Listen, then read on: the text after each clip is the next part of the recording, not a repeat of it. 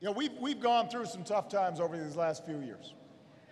And so many of you put your faith in me in 2008, in 2012.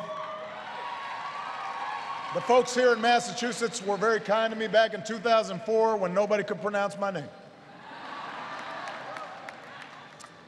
And every single day, I think about all of you. I look out in the faces in this crowd. Some of you I know, some of you knocked on doors for me, some of you, poured your heart and soul into our efforts.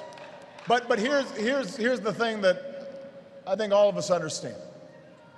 The job of rebuilding America, the job of making sure our kids have a great education, the job of making sure everybody has health care, the job of making sure that financial institutions treat everybody fairly, the job of making sure our veterans have the care that they need, the job of making sure we have a bright energy future, the job of preserving our environment, the job of making sure we stay on the cutting edge when it comes to innovation.